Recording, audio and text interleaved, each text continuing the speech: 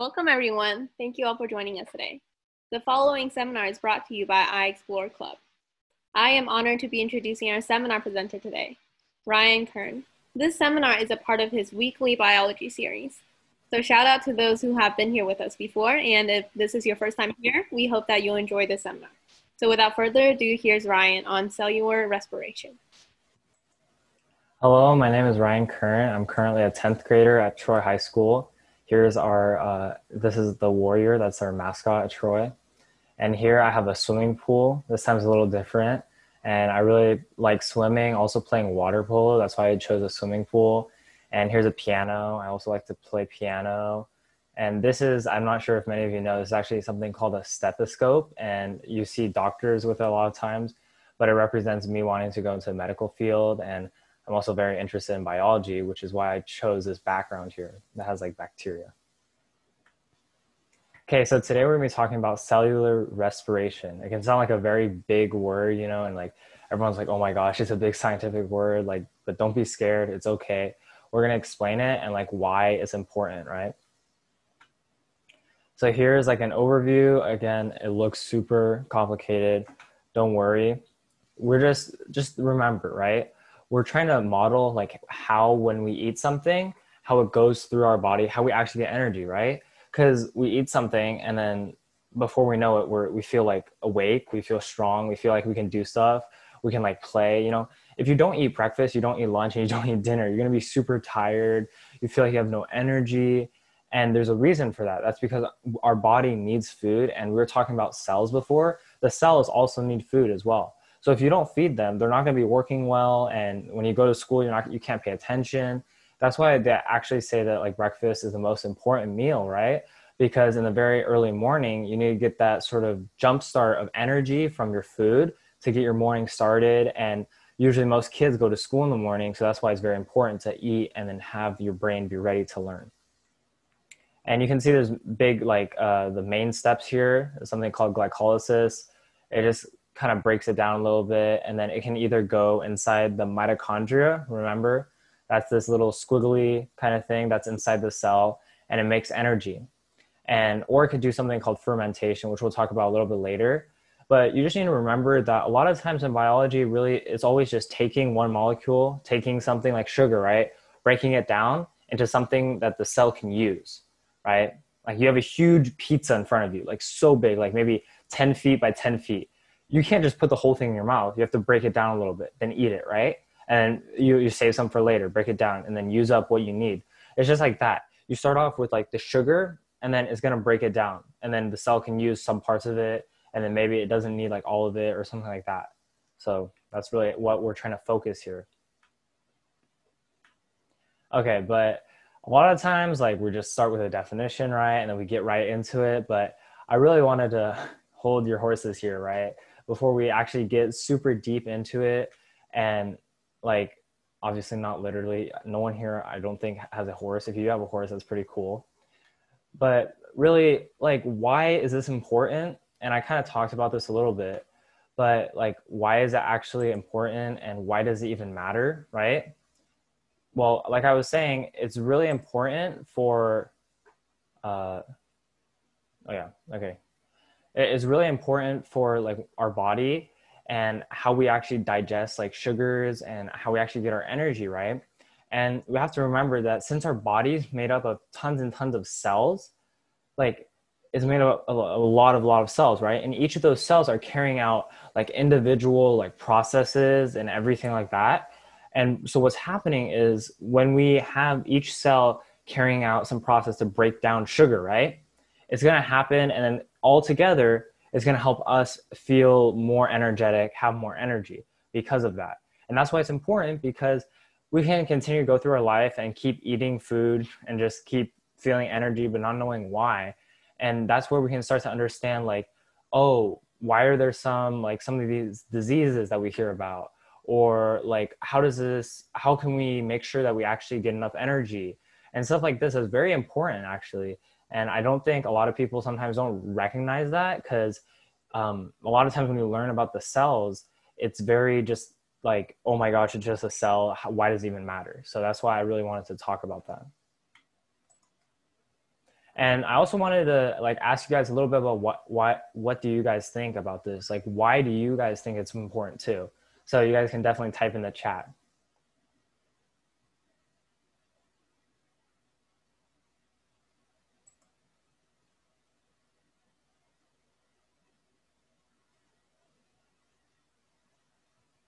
And then Kathy, once you get responses, you can read them out for sure. Yep, got it. So if you have any ideas, just maybe a guess or anything like that, just make sure to type it down in the chat. All right, so Zachary said, because it is interesting.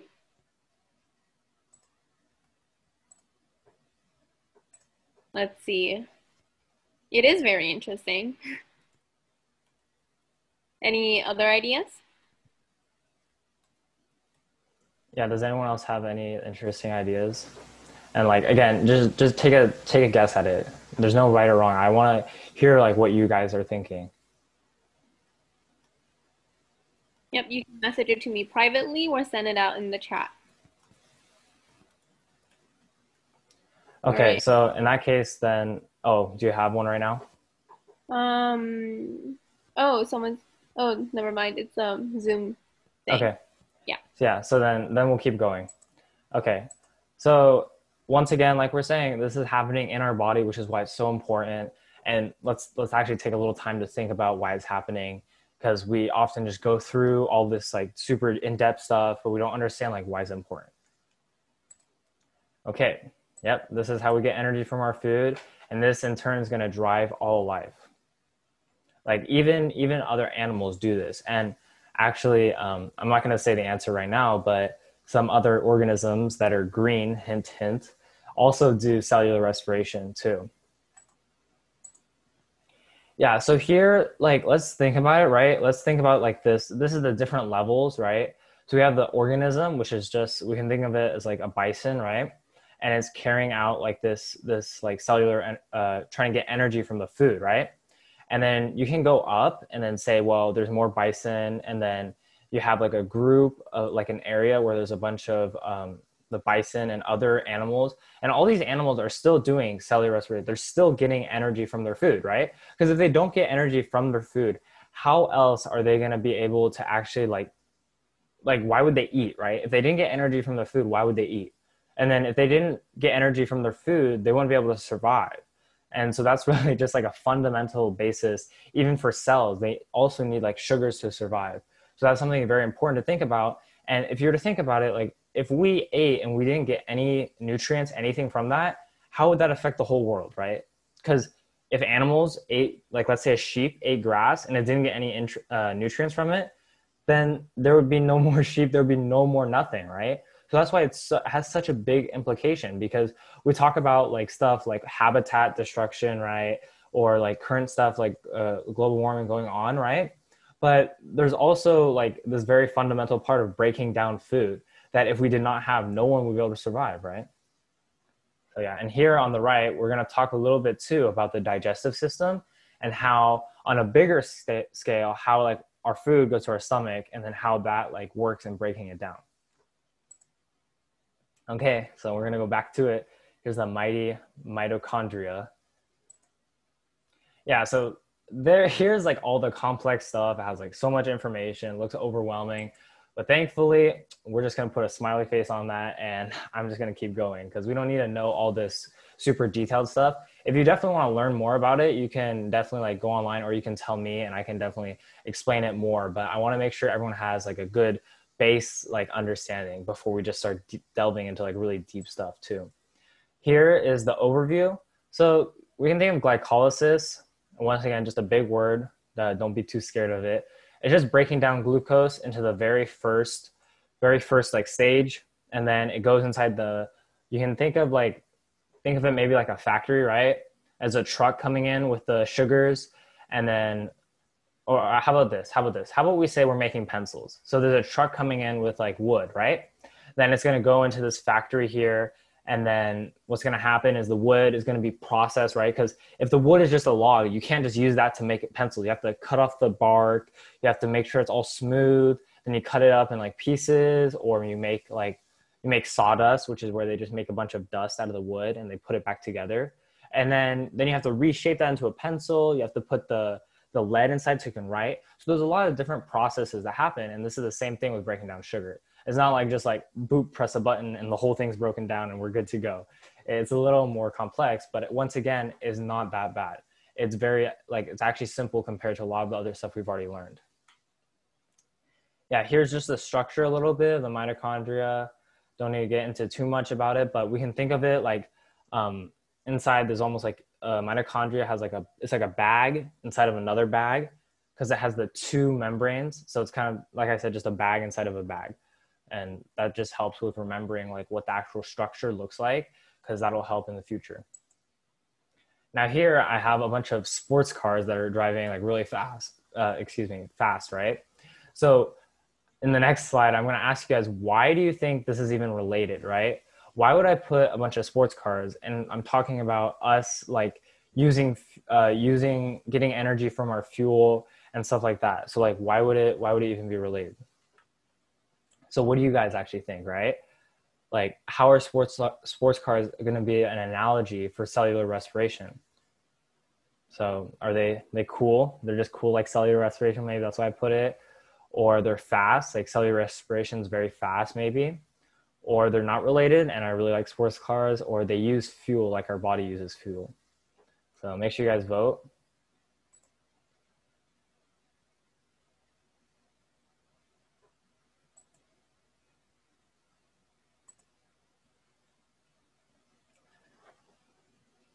Okay, we'll give everyone a couple more seconds. Make sure you guys vote.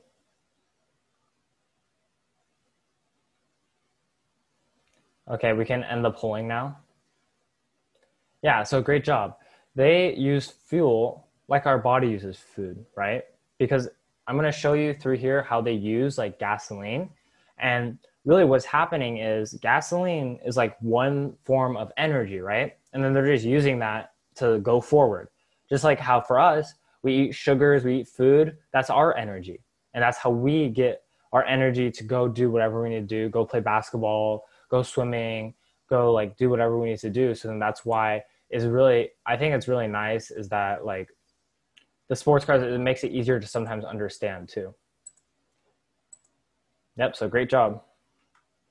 Here we have gasoline, right? So if we just had a sports car by itself, no gas, no nothing, then like what we're gonna do, right? It looks nice, but we can't move. This guy's going very fast in a sports car, right? So it needs gasoline to really use that energy, because in the engine is basically kind of breaking down the gasoline, and then it's making it so then that can be turned into like the wheels turning. And so that's how it's using gasoline as energy. However, we could also use the gasoline as energy, but let's say we use something more forceful, right? Because we go back here inside the engine, it's making like smaller, like breaking down, right? It's not like just releasing a bunch of energy all at once. Because a lot of times, if you think about it, right? You know how factories or like the trains used to use the coal and the fire to drive the trains, right? But they wouldn't just like put a huge like fire that's blowing through the entire train and then put a bunch of coal and make it bigger and bigger to make the train go faster. No, because that would just ruin the whole point. And also a lot of the fire would just not be able to heat the water or do anything else because it'd just be outside of the train. So it'd be like a waste of energy. Well, that's the same thing here, right? The gasoline is very flammable, which is why it's good for like an engine, because you can use like smaller steps to break it down, make energy, and then you can use that for the car.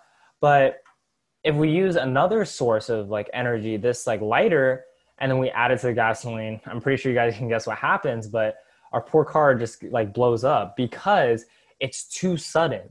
All of a sudden, out of nowhere, we're releasing all of this energy all at once. And as you know, from a fire, it releases a bunch of heat, but a lot of times you can't do anything, right? If you're trying to break down sugar, how is like burning everything going to help? If you're trying to drive in your sports car like fast, right? How is that going to help if your sports car just blows up? No, we don't want that. We want it instead go back. We want it inside the engine. We want the pistons kind of moving and then moving the wheels, and that way we can drive in. So that's really like a good analogy to what our bodies are doing. Instead of breaking down the sugar all in one time and releasing a ton of energy, they're doing these little steps that is breaking it down. And then each step releases like a little energy. The same thing with a sports car. So that's just something interesting to keep in mind too. Yeah, this is what they're talking about, right? Gasoline is just like sugar in our bodies. And this is like a cell here. We do cellular respiration and we get this thing called ATP. You don't need to worry about it. It's just energy. Here, we do the same thing, except it's just a little different in the engine. And then we get movement here. And then we get energy, and then we can use that for our cells to move around. Like even as I'm talking to you, it requires energy that I had from maybe my dinner or my lunch, right? So that's really like a very important part, because if we couldn't break it down, like I was saying, then nothing would exist really, because we wouldn't be able to use our energy, and we wouldn't be able to use our food to get energy too. Now you may be noticing a very interesting thing here is that heat is released. Well, think about the engine, right? We have our car, we're putting in the gasoline, you start the car, the hood is hot. So the very front of the car, it's hot. It's not like you can just stick your hand in the engine and you'll be okay. No, it's very, very hot. That's because when it's doing these little reactions, right, it's controlled, but it's still a little bit like that fire. It's not like the crazy big, like the whole car blows up, but it's kind of controlled more, and it's still releasing heat. And just remember that heat is kind of like that energy, right? Because we're getting energy to keep ourselves warm. Because like our body temperature, I believe, is like around 98.5 like degrees Fahrenheit, right? And we're always there. We don't really go all the way down to like 47 degrees. We don't go up to like 120. Why is that? Well, when it gets cold, our body is still making heat. So we can still stay like warm and at like an okay temperature. And then when we start to work out and then we get really hot, that's because we need more sugar and more food to make more energy, and then use that energy maybe when we're playing basketball, we're going swimming, like that. So that's a very interesting thing too, is that it's kind of releasing heat on the side. And I kind of gave away this one, but we can definitely keep going. So like, what keeps us warm, right, inside, even though it's cold outside? So I'm not going to give everyone that much time for this one, because it should be pretty clear which answer it is. But I think it'd be very interesting if we actually had a fire inside of us, or it'd be really cool if we did photosynthesis. Then we wouldn't have to eat anything, and we just stand outside and then just get a bunch of energy from that. It'd be cool. Yeah, we'll give everyone just like 5 more seconds. This should be almost, hopefully, a no-brainer if you're paying attention. Yep, so it's definitely cellular respiration, because I was just talking about how cellular respiration releases heat on the side, right? That's not the main reason we're doing it. It's just happens to be like that, and then our bodies still stay warm even though it's cold. And oh yeah, here's a good question that I kind of hinted at too, right? Do plants do cellular respiration? We talked about how plants do photosynthesis, but do they do cellular respiration? So it's a very interesting thing to think about too. And we're actually going to do a little bit of like comparing, because if you look at what we're starting with for like cellular respiration, what we're starting with for photosynthesis, and then what we end up with at the end, right? Because we break down the sugars, then we get energy, then like you can actually look and see there's actually some similarities. Some stuff is the same, and it is very interesting too. Okay, we can stop the polls now. Yeah, so a lot of people were correct on this one. I thought this would trick you guys more, but it didn't. So they actually do cellular respiration. Because if you remember all the way back from my cells seminar, if you don't remember, you can check it out on our YouTube. But we talked about the plant cell, right?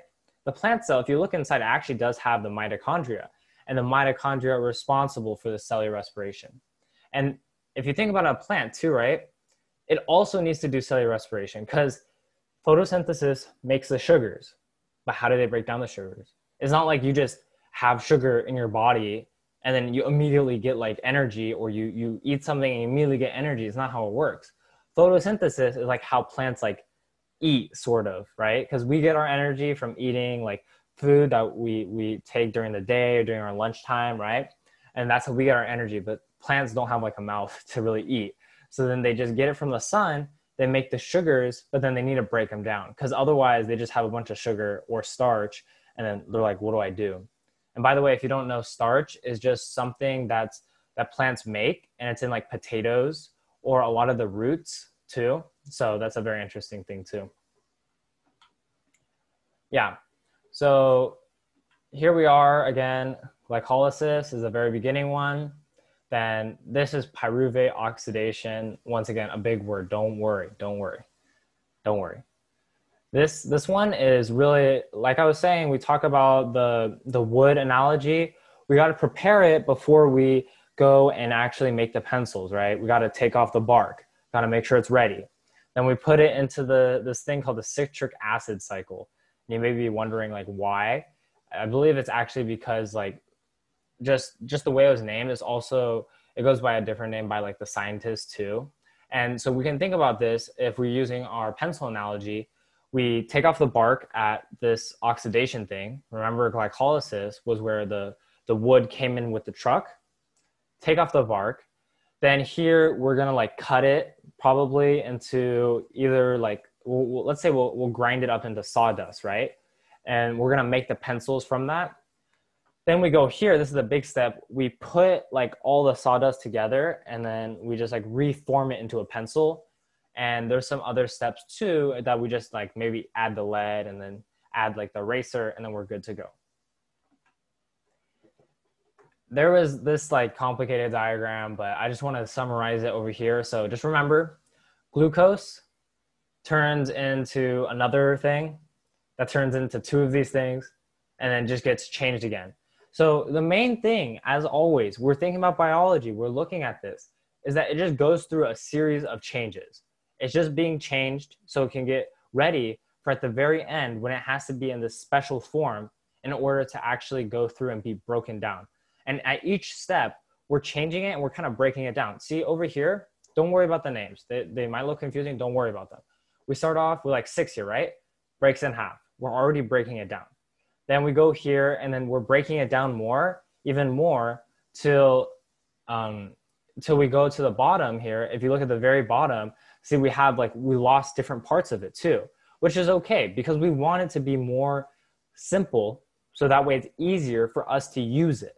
Because you look at the very top, we have like 6 circles, right? That's like a pretty big sugar, but we want to break it down again. So we break it and then we break it in half, just like over here too. So we start off with the sugar, we change it a little bit, we break it in half, and then we change it a little bit. And so for each like of the sugar ones, we get 2 of the end products here, which is just the little like 3 circle thing too.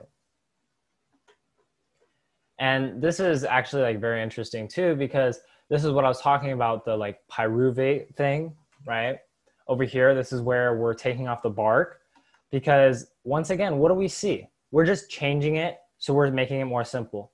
And then that way, when we go to the next step, it's easy, it's done. We're making it more simple and then we're getting ready and then doing it. Just like we can use eggs as an example, right? You're not gonna eat a raw egg. No, you need to cook it first. Just like this, we start off with the raw ingredients and then we need to end up with something that we can actually eat and not get sick from, you know? So that's why we start with the raw egg, maybe like use the cooking oil, make scrambled eggs, and then we can eat the scrambled eggs. So just remember that, okay? Don't worry, don't get too much into the details. Here, this is the whole cycle, but again, look at it. Look at this, right? We're just losing these little circles, and if you're really interested, the circles kind of represent like carbon, which is just a very important element, and we'll get more into that in like a future video too. But they're just breaking it down, breaking it down, breaking it down, breaking it down, et cetera, et cetera. And then they just keep doing that, and they're just adding it and then making sure it's ready. Because we can also think about it like this, right? Let's say you want to buy your favorite pencil again, and you need to buy it from someplace like Amazon. Well, Amazon's not going to be like, oh, here's a pencil, and they're just going to throw it at you. No, they're not going to be like that. They need to put in like some of those air packet things so it doesn't like get crushed. Then they need to put it in a box. They need to kind of label the box. Then they need to put it in a truck that's going to ship it to you. So there's a lot of processes, and we can think about this in like our everyday life too, right? And that's why I was using this egg example, because it's just so similar to what we're doing every day. We're not just taking the raw stuff and eating it. We don't eat raw meat. We cook it. We don't eat raw eggs. We cook it. The Amazon delivery guy does not just give us a random pencil off the street. No, he puts it in a box. He makes sure it's the right address. So there's a lot of stuff that we can see in biology is really just like real life. Yeah. And then, so I talked a little bit about it, but once again, remember, it's just an orange. No, just remember, it's not that important and that we're breaking it down at each step. Here, once again, we have a chicken, right? But like, how do we get the chicken nuggets? Well, we have to do a lot of things to the chicken, and then we have to go through a very big process before we actually have chicken nuggets on our plate. So just another example. Now here, we have, this is the last step over here. So let me see if I can go back here. Yeah, go back right here. This is just like another word, but electron transport chain. Do you remember that? If you guys don't remember, make sure you rewatch that photosynthesis video. But here we were with the photosynthesis, we had the same thing, right? I used the analogy, I was saying, oh, you're at a fair. You need to charge your phone. And then you're charging your phone, and then there's a lot of people that want to go inside the fair. And so then they're all going this way. You can think about the like H+, pretend those are people. And so like they want to go across, but then you have to make a phone call each time to let them across. And then at the very end of the day, you have those little, the exit, only one exit, right, for the fair. And then to the little like spin, like gate things. And so every time someone spins it, it makes some energy. So that's exactly what's happening here, right? We're pushing all of this across to one side, and then it's coming back, spinning this little like spinner, and then it's making energy from that. And just so you guys know for future reference that was really all that the other steps were trying to do. They're trying to break it down so that we can move these people, you can think of them as people, across, and then when they come back, they can make energy. So it's just like that. Yep, now we're gonna talk about something very interesting, like I was saying, the equation, right? The equation really is just like, what do we start off with? What do we end with? It might look like complicated stuff, but I'm going to explain it and you guys are going to understand it pretty well. And there's a really, really big connection. Just first of all, just don't even worry too much about it right now, but look at this. So we have this like CH whatever, but we see there's like 60 or 60 and then CHO, right? Wait a second. It's over here. But this is the one for photosynthesis and this is for cellular respiration, right? Wait a second. And then we go over here, we see, oh, wait, this is also over here. So they're really connected. And let me explain. This is just sugar. That's it. It's just sugar. That's it. This is oxygen. So when we are breathing in, we're using that oxygen to make our energy. And then we need to obviously eat the food because how else are we going to make energy? We can't make it from nothing. So we eat the food, breathe in air, and when we breathe out, it's carbon dioxide. So that was something that we had at the end. And then we also, there's a really cool experiment, right? You go to maybe your window or, window or a mirror, you breathe like this, and then you look, and you're like, wait a second, why is there water? That's because in your breath, when you breathe out, there's actually little tiny, really tiny water droplets. And so that's the water. Once again, if you remember what I was saying very recently, ATP is just energy.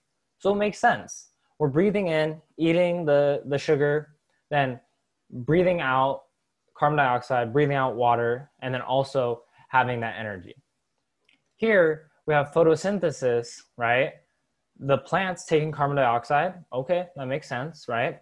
And then they take in water. That makes sense too, right? Because if you don't water your plant, it's gonna die. Then they take that, they use the sunlight. And remember the chlorophyll, that's just like the color, right? So it's okay. So they use the sunlight, then they make sugar, and then they release oxygen. Now, a very important thing, I think like many of you will probably have a question right now. You're like, wait, but I remember from the healthy eating, you said sugar was a bad thing. Yeah, so when we're talking about like the more biology side of sugar is different. There's so many different types of sugars, right? You may have looked at like a Coke can that says 0 sugar, but then you drink it and it's sweet. So you're like, how does that not have sugar? Well, there's something called artificial sweetener.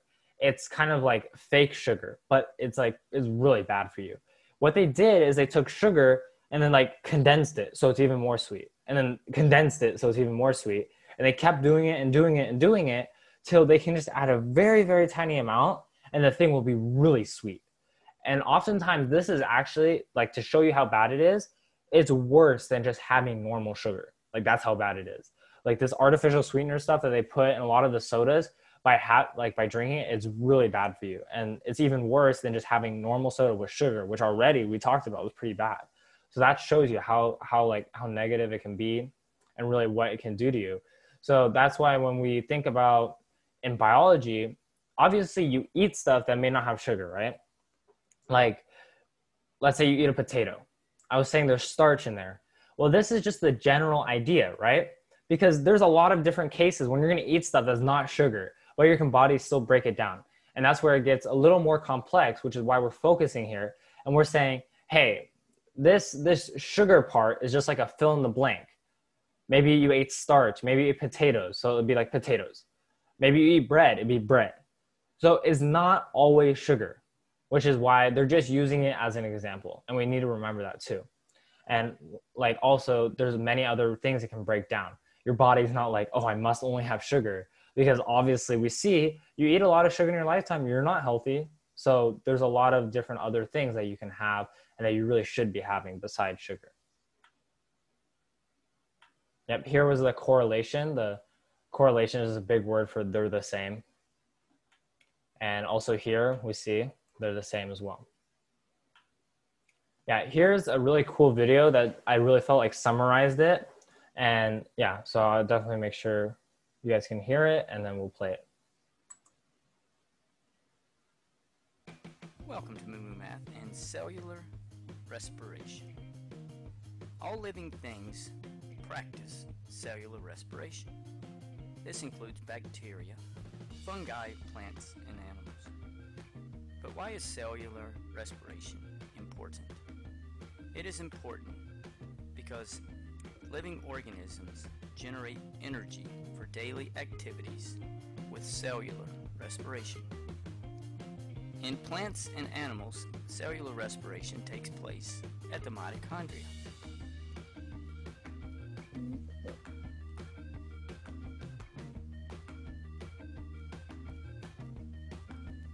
Think of the mitochondria as a power plant for the cell, because the energy of the cell is generated at the mitochondria. Just like these power plants and turbines in this video generate power for their city.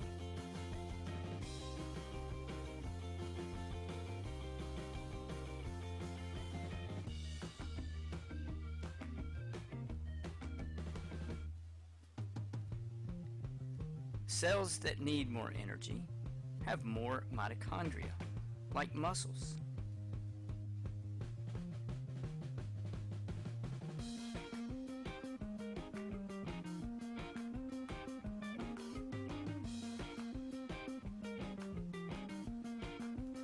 At the mitochondria,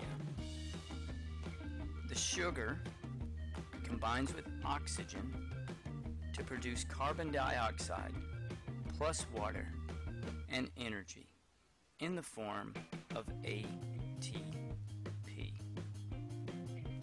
This process of cellular respiration generates energy to help keep living organisms alive. Thanks for watching. Moo Math uploads.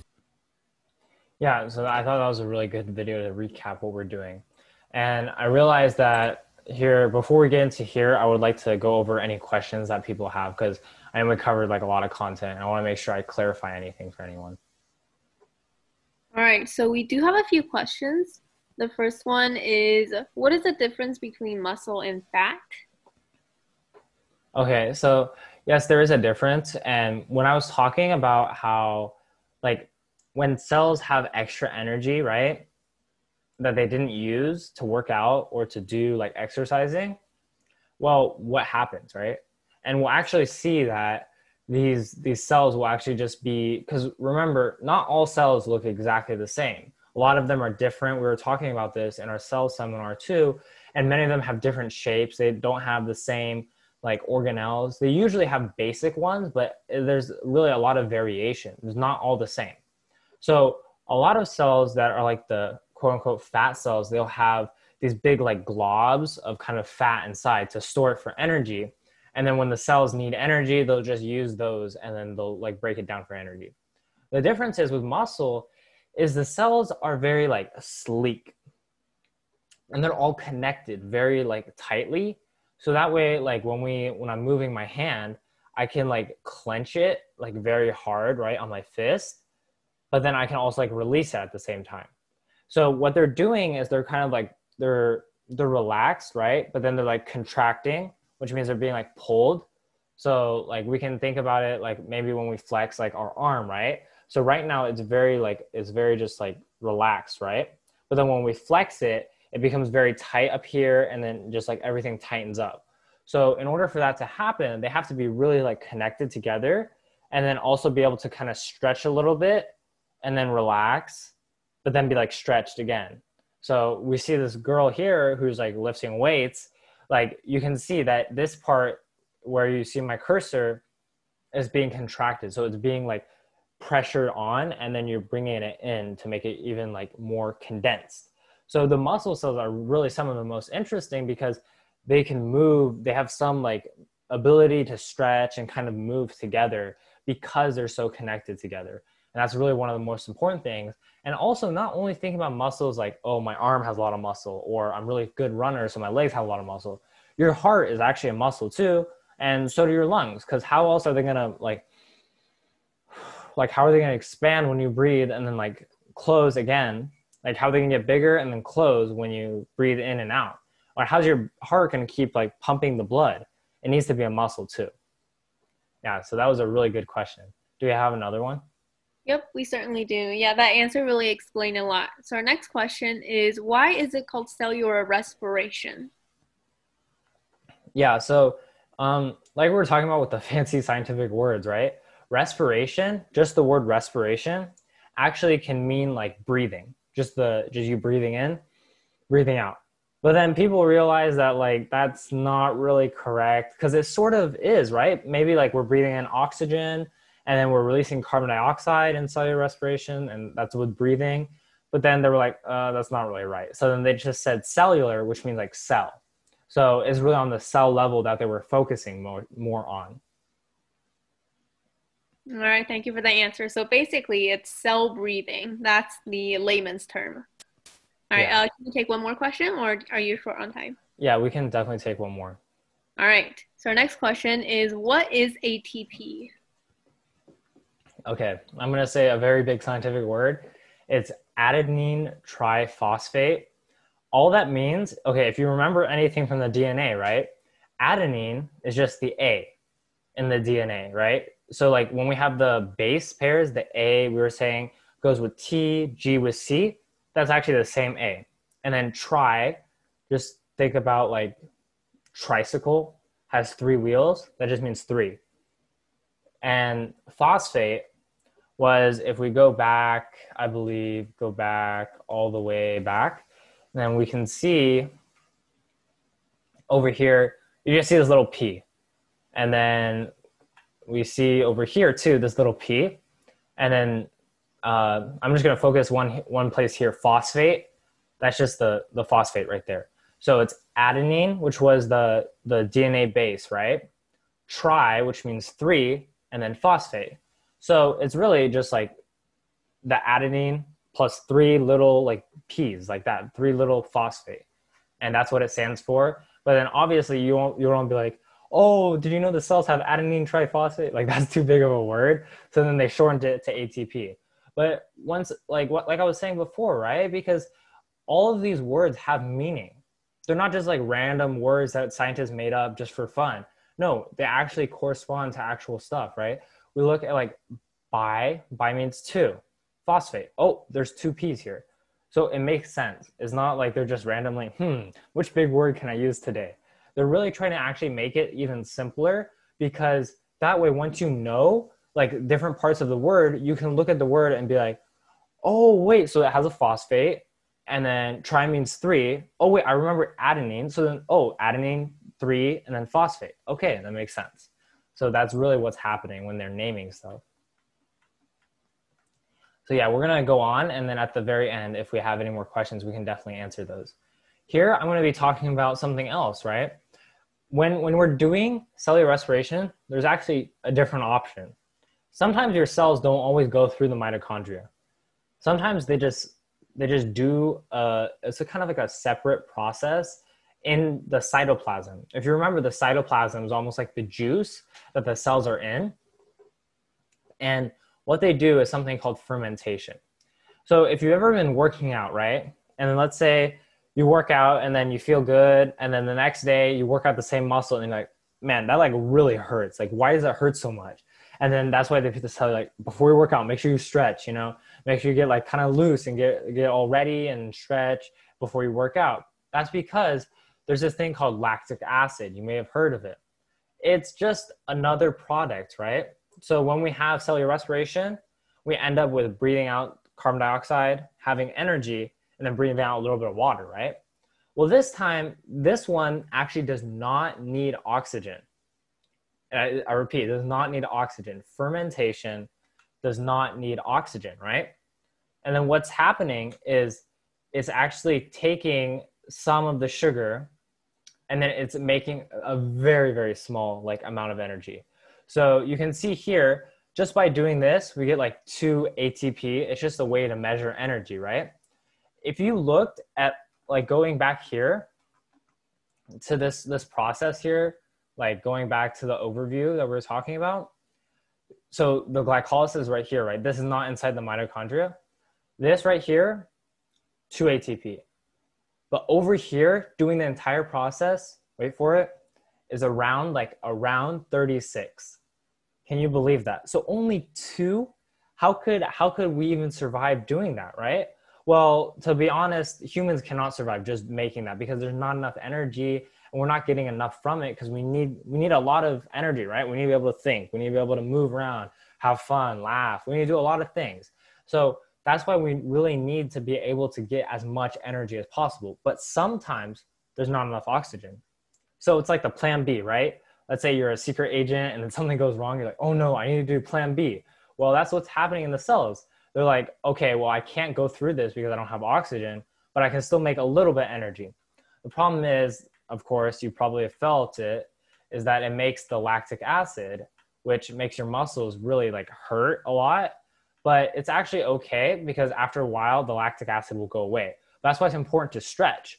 Because if you don't stretch and then you start working out, it's going to really, really hurt. But you stretch a little bit, you know, like do the arm stretch and like do the arm stretch, right? It'll relax the muscles and kind of release that. So then it's not that bad. Over here, the fermentation thing, like this is also to do with making cheese and yogurt.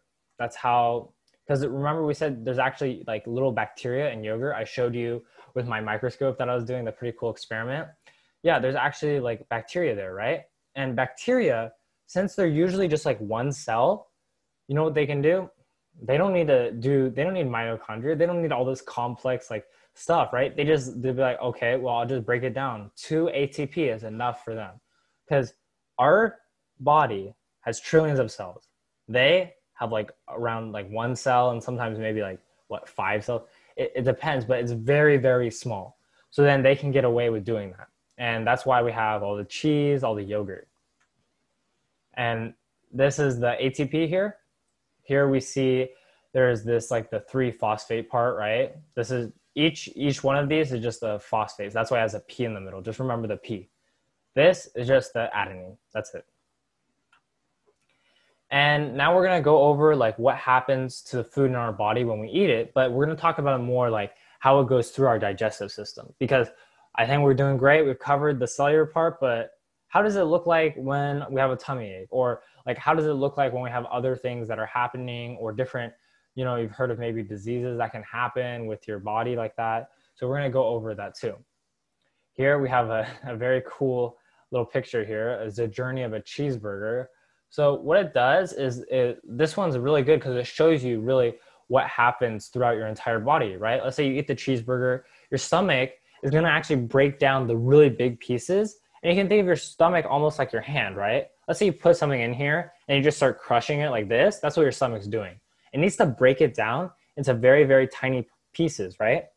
Then here, the small intestine is the next part. and then just small intestine, and then eventually large intestine. But small intestine, just remember, it kind of uses like the more, there's a little bit of acid in the stomach, but also small intestine breaks it down a little bit more. And then what will actually happen is some of the nutrients will go into our blood. That's why if you actually drink a lot of water, the water will actually go to your like kidneys first. It won't just go straight to your bladder. So that's also how the nutrients kind of get into our blood and go through our whole body.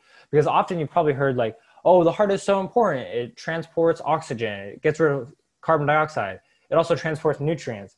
You might be like, oh yeah, oxygen, carbon, wait, nutrients? Like, how does it do that?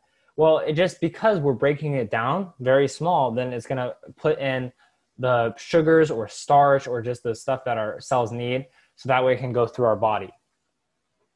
Here's the liver. Yeah, this is a great example here. You kind of have like that, the like filter, like let's say you need to like drain the water out of like your delicious spaghetti. Well, you need to drain it, right? So then, and you need to catch maybe the spaghetti. So this is just like this. Before you like release all this stuff, you want to make sure that there's nothing bad in it, and that's what kind of our liver does. Then the large intestines, like, hey, before we're done here, I need to get all the water, because we need to make sure we're not just losing tons of water, and then eventually it just exits the body. Here, yeah, there's a great like more realistic look here. We go down the mouth onto the journey, and then we go, this is the esophagus. That's just the thing like right here. So you can think of it like if you're taking a road from your mouth to your stomach, that's the road, and you just drive down there, right? Going to the stomach, again, we're talking about how it like mashes the food up.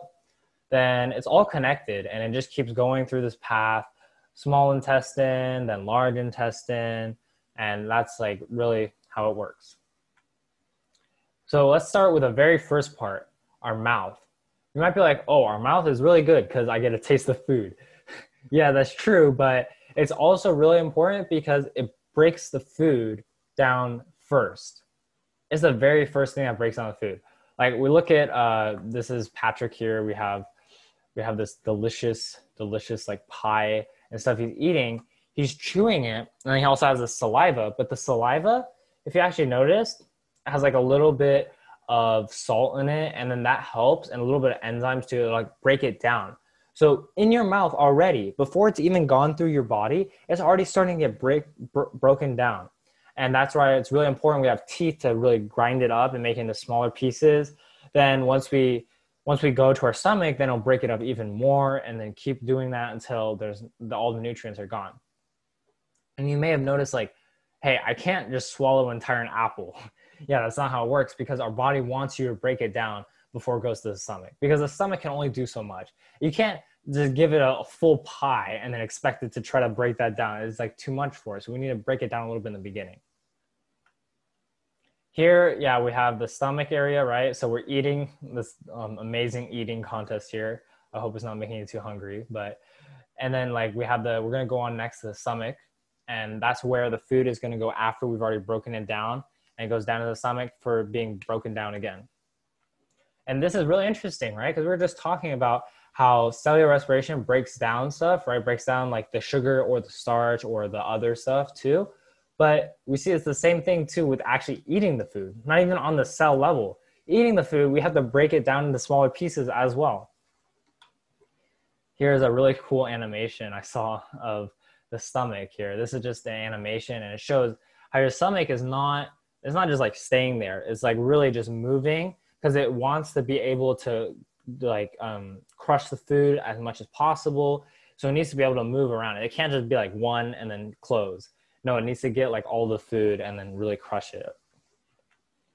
Here's another cool part about the stomach here. It's been like a little highlighted.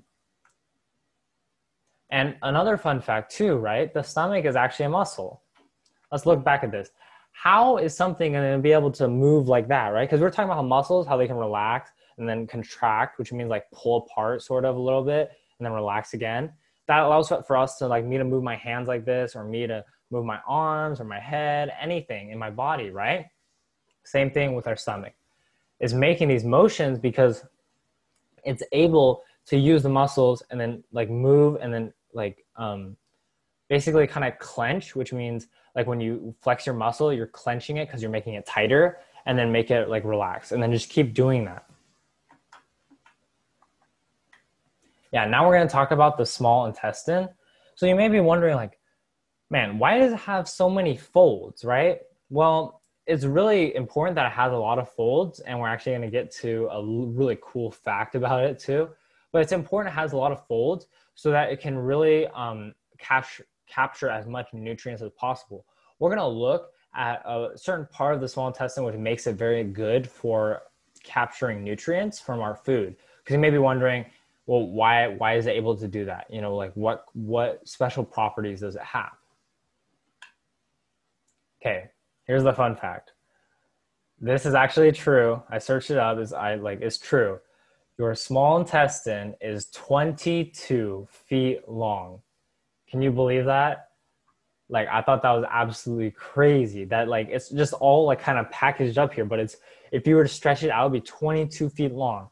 That's like actually crazy. I thought that was so amazing. Here we have, this is a large intestine. So you can see it's actually like bigger. It's like physically bigger because after it's been like all broken down, it's going to start to collect a little bit and then get bigger, a little bit bigger too. This one, however, is only 5 feet long, so it's not as cool as the small intestine. Now, I want to ask you a question, right? Because like, what is the difference between the large and small intestines, right? There is no difference maybe, or maybe the difference is in the word, large and small, that's the difference. Or the large intestine is going to take out the last of the water, like we were saying, or maybe it's just like smaller. So I want to see what you guys think. Make sure you guys vote here because I want to get through the end too. So we're going to give everyone just a couple more seconds. Make sure you put in your votes.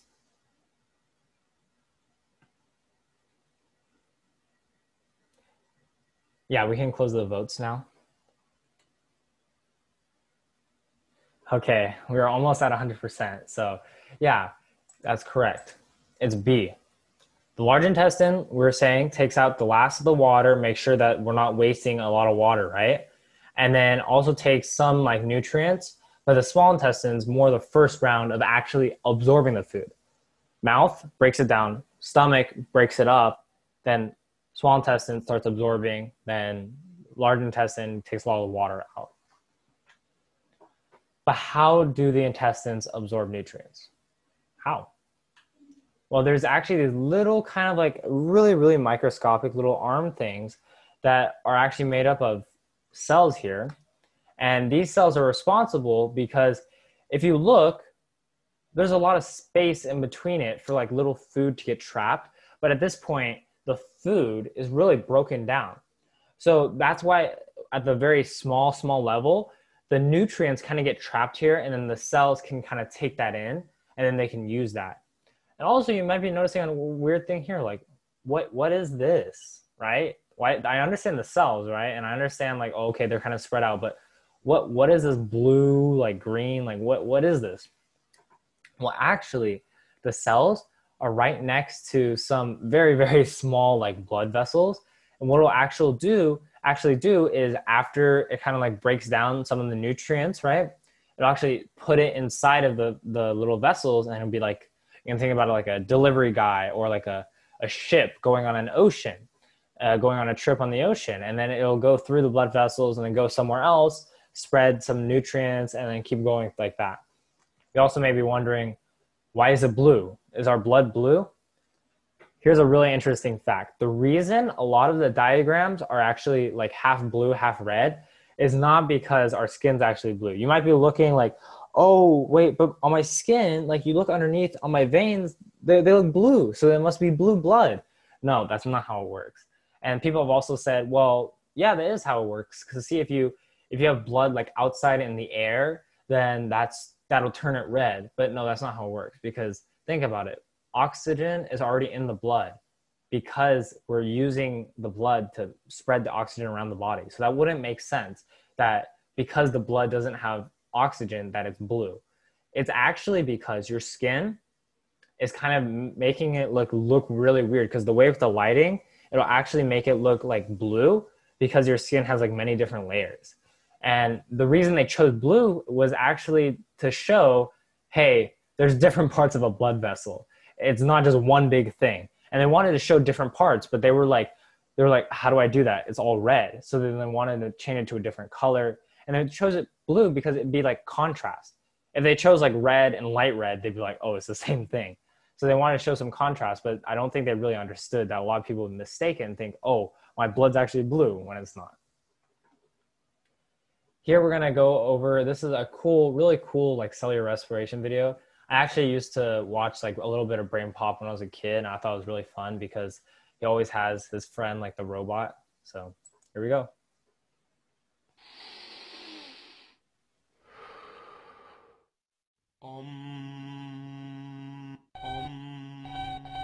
Do you mind?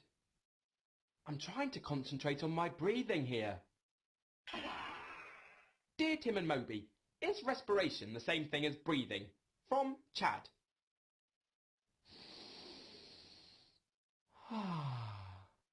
I'm practicing deep breathing.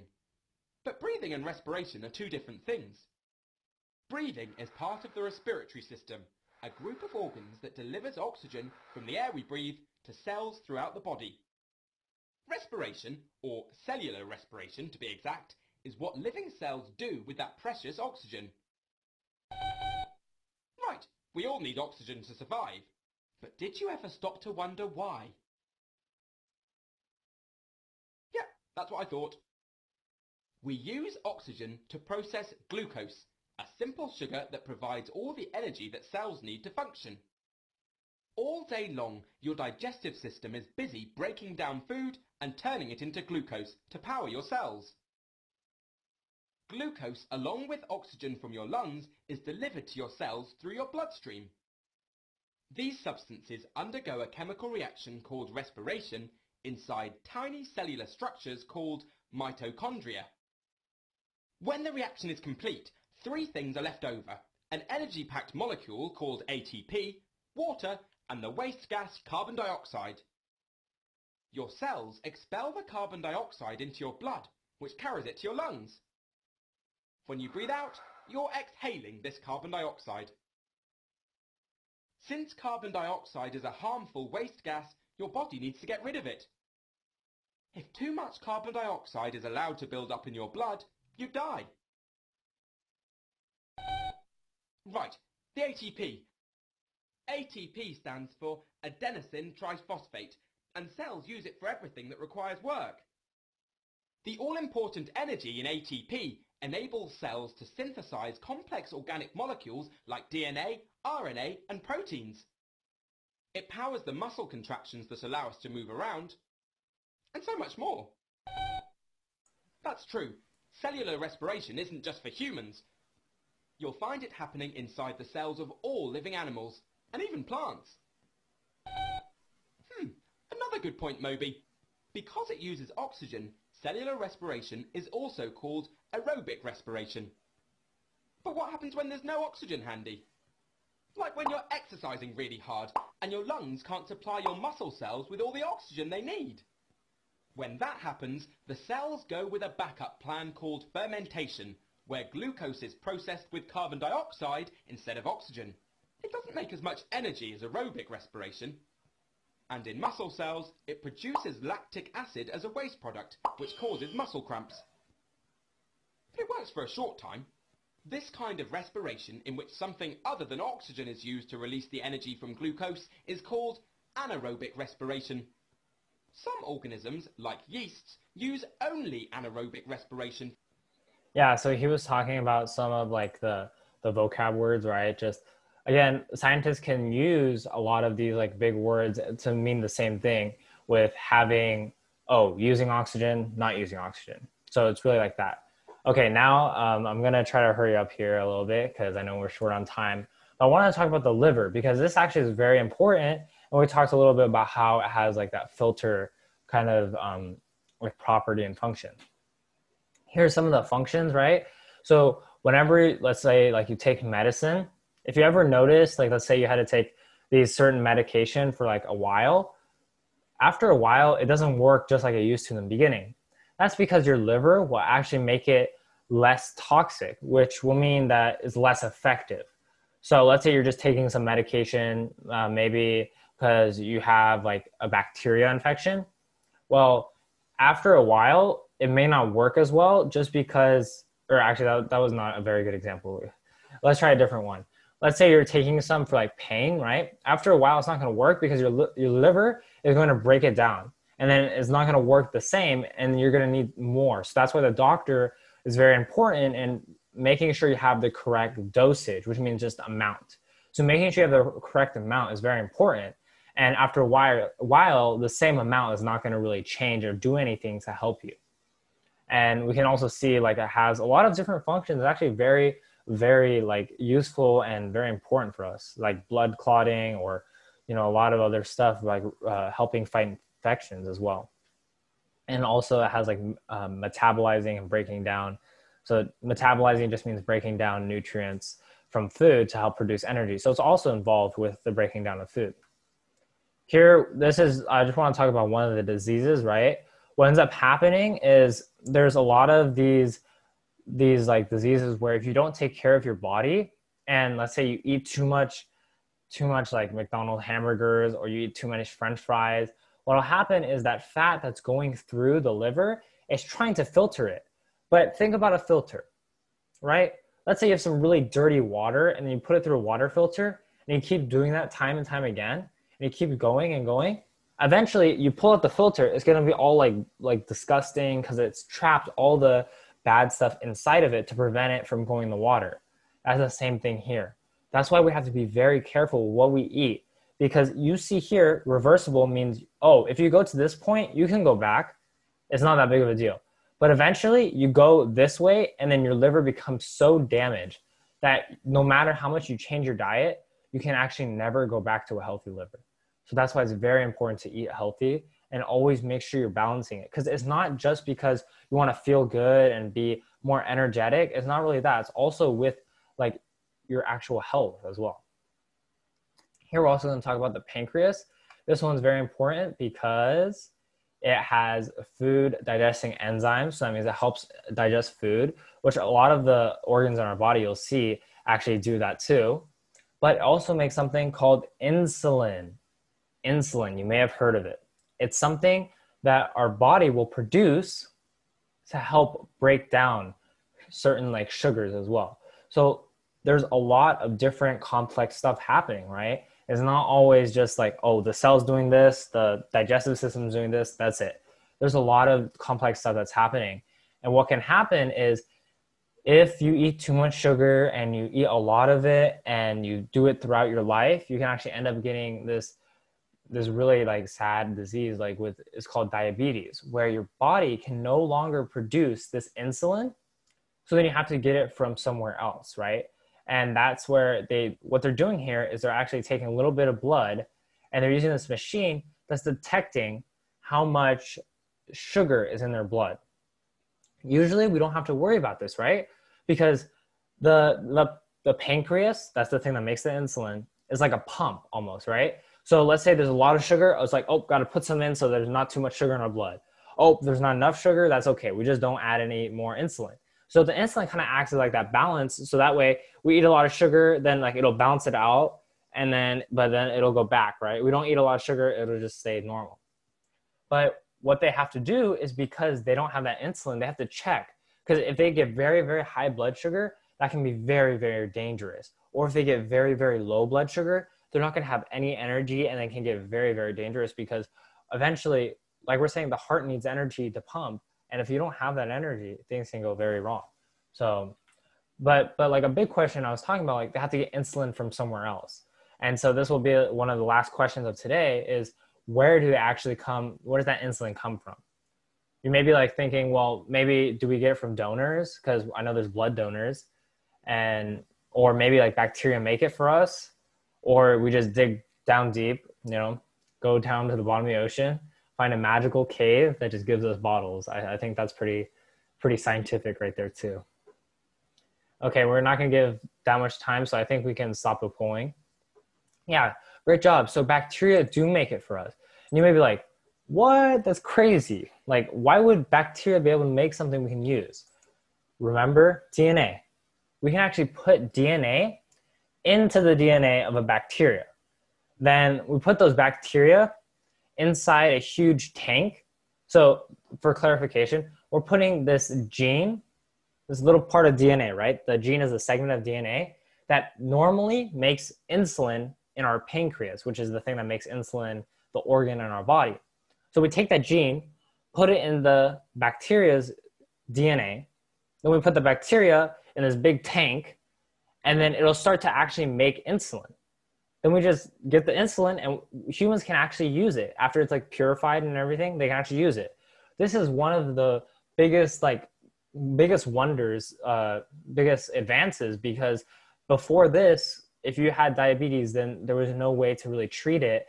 And sadly, a lot of people passed away because of it. But now we have insulin that people can use. And if you have diabetes, it's okay. We have insulin. But again, it's a very long-term thing, and it's very hard sometimes for people to manage. And that's why it's easier. You always start with your diet, always stay healthy and eating your diet. And eating healthy food in your diet will really help prevent a lot of these diseases, so you don't have to worry about them in the future. So yeah, that was the end. Thank you guys for everyone coming together with me. And I really hope you guys learned a lot, because I know I really enjoyed teaching it, and we can start answering questions. So I just want to thank everyone for coming. Yep. All right. Yeah, so that's right. Thank you guys so much. And I know that's really late right now, so feel free to leave if you're short on time or anything. But we do have two or three really good questions. So our first one is, why is sugar also called glucose? Yeah. So glucose is a sugar, but not all sugar is glucose. So what does that mean? Glucose is a type of sugar. Sugar is like this big category name, and glucose is like one example. But I'm going to list off a couple. Like you have sucrose. There's a lot of different other sugars that we were saying the companies have condensed to make it really sweet. And then eventually they condense it so much it becomes something called artificial sweetener. And that's what they have in the Coke. So the glucose is one example of sugar. But sugar, there's a lot of different varieties of it. Yeah. All right. Thank you so much. That explains a lot. All right. Our next one is, if cellular respiration creates heat, then what's the deal with cold-blooded animals? Don't they also produce heat when they do cellular respiration? Yeah, so the thing with cold-blooded animals is they're throughout the entire world, there's a lot of variation. We're studying these concepts, but not everything is clear-cut. Not everything's following this exact rule. So the cold-blooded reptiles, let's say we have a snake, they have to actually bask in the sun, which means lay in the sun to warm up their body to get their metabolism going. So there's gonna be a lot of different processes that are pretty specific to only cold-blooded animals. So I definitely suggest if you guys are interested, you can definitely research that and learn more about it. But really it's a lot different because they are relying on actually the sun's heat to help warm their own blood. And then that blood being warmed is going to allow them to really start to do a lot of the processes that they need to do, digesting food, or just, start moving around more and having that energy. Also, just a quick fun fact, lizards are cold-blooded animals. So if you see lizards doing their push-ups, as I'm pretty sure all of you see lizards doing that actually has to do with what Ryan just said. It's their process of surviving, basically. All right, so I think this is going to be our last question, and it is, if the stomach is filled with acid, how come it doesn't eat or erode itself? That is a wonderful question. I'm so glad you asked. So that's a great question, right? Because we're oh wait, but acid destroys stuff, right? How does it not reach the rest of the body? So first of all, we haven't really talked about this yet, but with the cells, we were talking about how muscle cells are connected, right? Some muscle cells are actually connected very, very tightly. You can think about it like a plastic bag, right? Plastic bag will never leak water until there's a hole because it's connected very, very tightly. Just like the cells inside of our actual stomachs, those muscle cells are going to be connected really, really tight, even tighter than our arm muscles. And they're going to be like that because there's the connections between each cell is going to make it so none of the acid can escape. And then there's also going to be more like specific layers on top to prevent the actual cells from like the muscle cells themselves from being like eroded, which means being like broken down by the acid. All right, thank you so much for that answer. I hope that I didn't miss any questions. If I did, make sure to just send it to me again so I can see them. But for now, I think that's it. And I think we'll just wrap it up right now because it is pretty late. So I just want to thank Ryan, first of all, for doing this awesome seminar. It was really clever how you just made it really simple for us to understand, even though it's filled with difficult chemical equations. You still managed to present it in a way that it was understandable for everyone, I hope. And again, just big thank you to everyone who came here today because it's really all your support that makes iExplore possible, and we wish to see you again in our next few seminars. Ryan will be doing more of these in the future, so make sure to stay tuned for those. It will be on very interesting subjects regarding biology. So again, big thank you to everyone, and I hope that everyone will have a wonderful day. Thank you, guys. Thank you.